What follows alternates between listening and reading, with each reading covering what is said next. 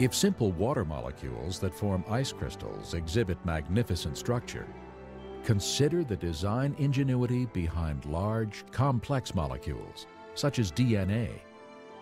DNA contains the blueprint for all life and is by far the densest information storage mechanism known in the universe. For example, the amount of information contained in a pinhead volume of DNA would fill a stack of books 500 times higher than from here to the moon. The program code and design of such an incredible system indicates a supremely intelligent designer.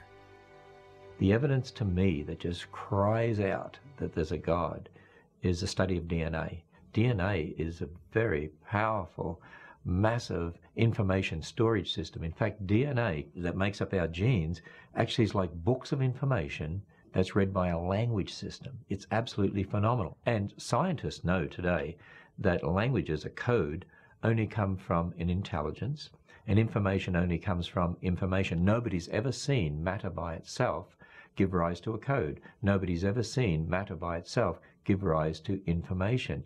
And as you look at DNA, it actually cries out, in the beginning, God created the universe. We all begin as a single cell the size of a period at the end of a sentence.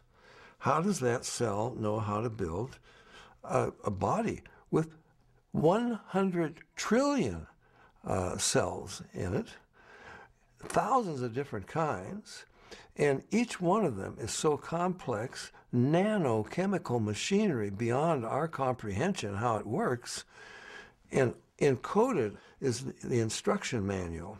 It's the manufacturer's manual how to build and operate every part of this incredible body made up of 100 trillion cells. Furthermore, DNA is a three-dimensional molecule that is self-replicating. Each molecule is able to make an identical copy quickly and efficiently. The Lord has even programmed DNA to detect and correct replication errors. These sophisticated capabilities far exceed man's means. God has created the DNA molecule in such a way that it is self-correcting. There are special proteins called enzymes that go up and down the DNA molecule looking for and making repairs on a minute-by-minute, second-by-second basis.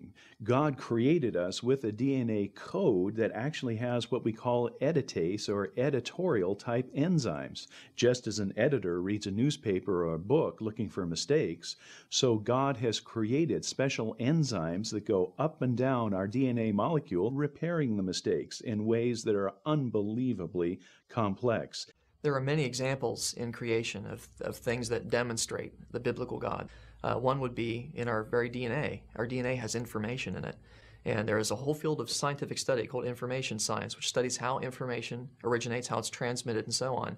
And one of the laws of information science says that information never originates by itself in matter, never spontaneously comes about. Anytime we trace the copying of information back to its source, it always comes back to a mind. And since we have creative information in DNA, that tells me that DNA comes from intelligence. It's not something that could possibly come about through millions of years of mutations and natural selection. That just won't work. Yet even the DNA molecule is simple compared to cells. All life consists of cells, and each cell functions as a miniature city.